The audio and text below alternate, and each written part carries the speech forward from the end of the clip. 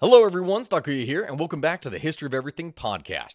Today's video is brought to you by the question that is asked by viewer Budget Arcade, who asked, I need to know more about the personal Italian one-man tanks.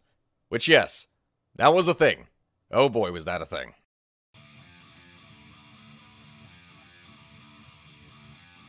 Now, for anyone who's a little bit confused on what I'm talking about here, I want you to know that the period in between World War I and World War II, known as the interwar period, was an amazing time for technological developments, especially in the area of mechanization.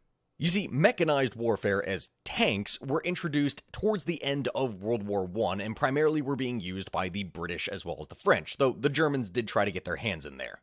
And these vehicles were specifically designed in order to be able to break the stalemate of the Western Front. Because although there were vehicles that incorporated certain aspects of tanks, such as armor, firepower, tracks, etc., it was really the alarming casualties that we saw in World War I that led to the development of these armored vehicles in the first place. And with the quote-unquote success of these tanks being used by the British and French, other powers around the world were soon trying to follow suit and develop their own. Of course, that being with varying degrees of success. And unfortunately for Italy, those degrees of success were rather low. But perhaps one of the most interesting tank designs to ever come out of Italian workshops was the smallest tank in history. Everyone, I give you the Motomitragliatrice Blindata di Assalto, or MIAS. Now, this was a vehicle that was developed out of the absolute terrible conditions that Italy was facing in the Alps in World War I. The idea of this was that instead of having your infantry advance unprotected, they would instead have a kind of armored shield that would be able to move with them, something that would be able to protect them from withering machine gun fire. And that's really what the MIAS was. It was a self-propelled, mobile shield. Despite the fact that the MIAS had some of the features that we would see in a tank, this was most certainly not an actual tank. It may have been armored, it may have been powered with an engine, it may have been tracked, but really, those are the only things that it had in common with a tank. Besides that, really not anything. After all, the entire thing was guided by a single crew member who did not even have a seat. Instead, what would happen is the vehicle would act as a kind of mobile shield, which would allow an individual soldier to move up into an exposed position with at least some degree of safety. Once they had moved into this position, they would then be able to potentially take out an enemy position with the weapons on board the vehicle. For you see, there were actually two models of this vehicle. You had the MIAS, and you had the MORAS. And in this case, the only difference between the two was what weapons they were equipped with. You see, the MIAS version was fit with two Isotta Fraschini 6.5mm caliber machine guns and around 1,000 rounds of ammunition.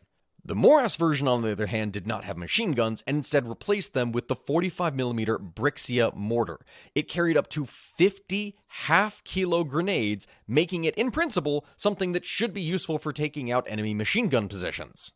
Now, you see, I say in principle because, in reality, these things were basically useless. You see, both vehicles were powered by a single 250C Frera engine with around 5 horsepower, which, if you think about it, is rather weak, even for a vehicle so small.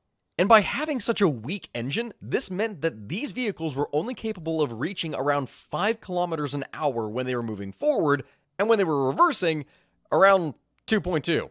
And honestly, one of the greatest ironic things about this entire thing is that the company that made them, Frera, well, they were actually a motorcycle racing company. But their business wasn't actually very successful, and by the mid-1930s, the whole company went bankrupt. Which, gee, I wonder why. I guess because they couldn't get their vehicles to actually go faster.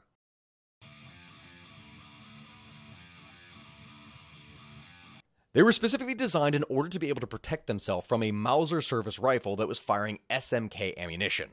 The Mauser SMK round was something that was capable of penetrating up to 14mm of armor, or around half an inch. And this was something that saw extensive use back during the First World War in order to be able to penetrate those initial first tanks.